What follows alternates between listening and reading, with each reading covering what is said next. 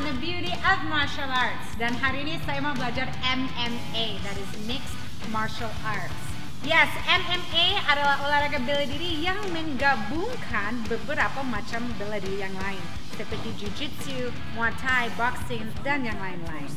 Oke, MMA pertama dibentuk sebagai league di Pennsylvania, Amerika pada tahun 1980. Nah, league ini hanya bertahan 3 tahun karena pemerintah Pennsylvania menganggap bahwa olahraga ini cukup brutal. Nah, tetapi lama-kelamaan pada tahun 1993 keluarga Gracie mengangkat lagi olahraga ini menjadi UFC. Seperti apa sih MMA? Saya cukup penasaran dan saya mau belajar. Tapi sebelumnya kita mau ngobrol dulu sama owner. Let's go guys, come on.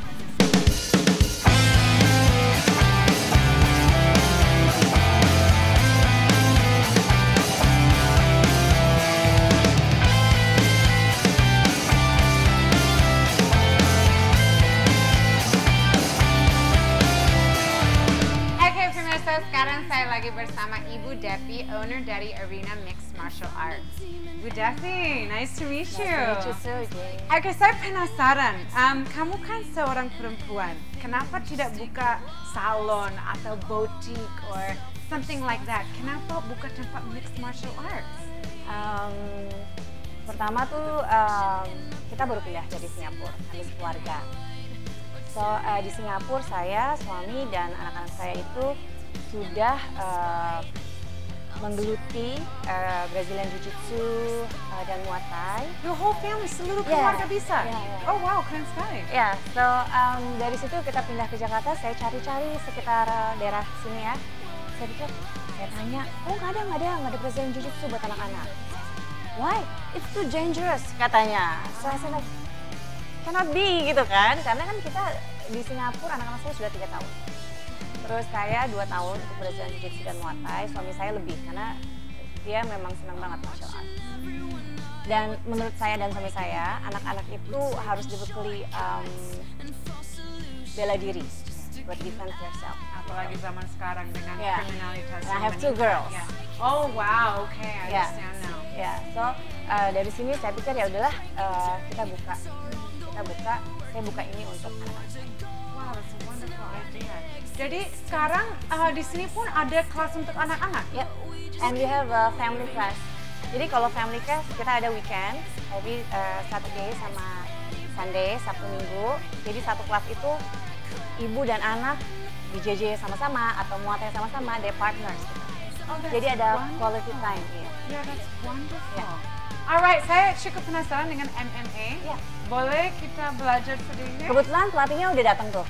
Alright, kita bisa latihan langsung. Oke, pemirsa, sekarang saya mau belajar latihan dengan pelatihnya yaitu MMA, Mixed Martial Arts. So, Bu Devi, would you show me where? Yes, let's go.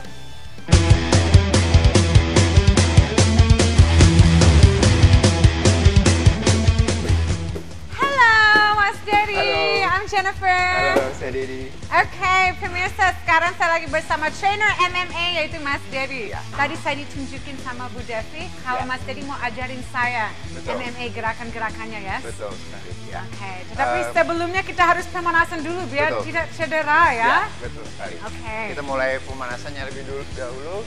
Jadi, kita bisa mulai dari sisi kiri dulu. Oke, standing up.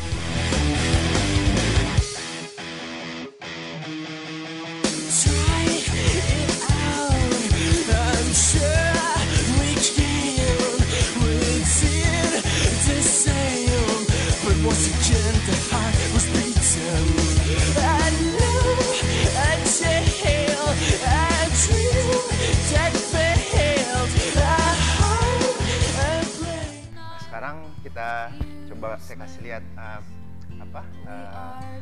kalau di MMA itu ada 3 fokus yang kita latih, yaitu adalah tekniknya ada teknik stand up fighting.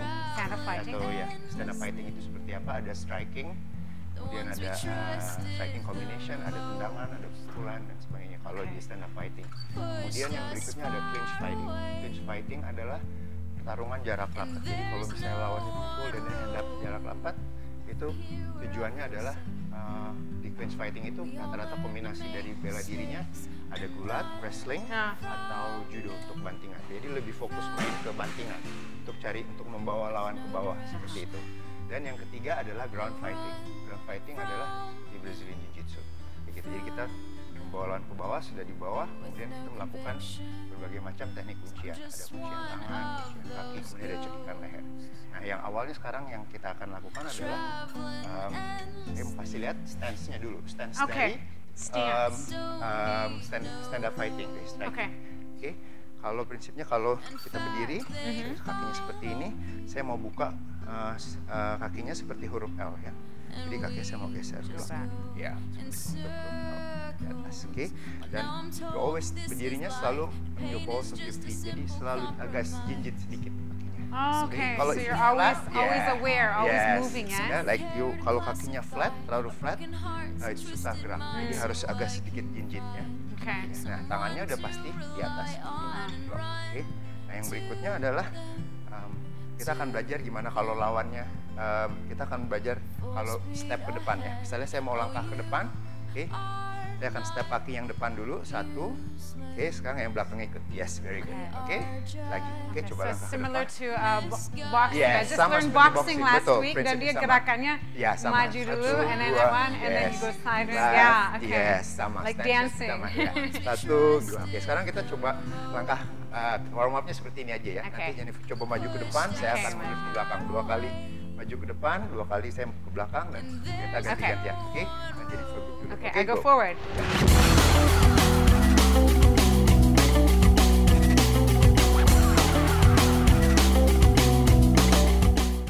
Kita kasih lihat tendangannya. Kalau di kicking, we go some kicking movement. Start from a lower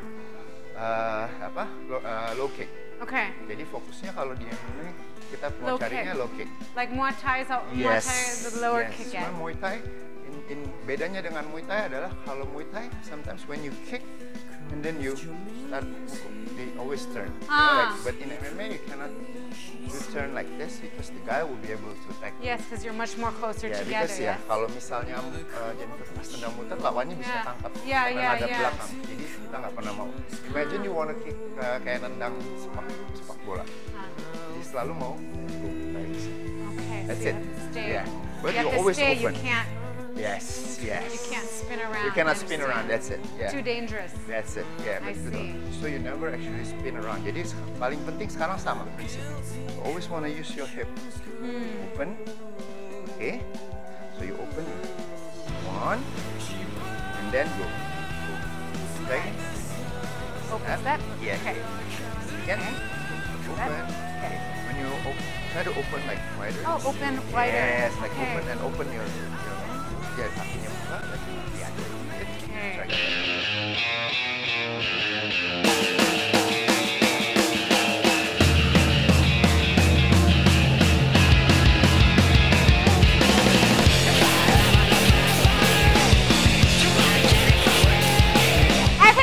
Ternyata keren sekali ya MMA. Ternyata itu gabungan gerakan-gerakan dari martial arts lainnya yang pernah kita pelajari. Ternyata ada gerakan-gerakan baru seperti kick and thigh. This is very cool. Alright, jangan kemana-mana karena sesudah ini kami akan belajar gerakan-gerakan yang lainnya. Alright, I'll see you soon.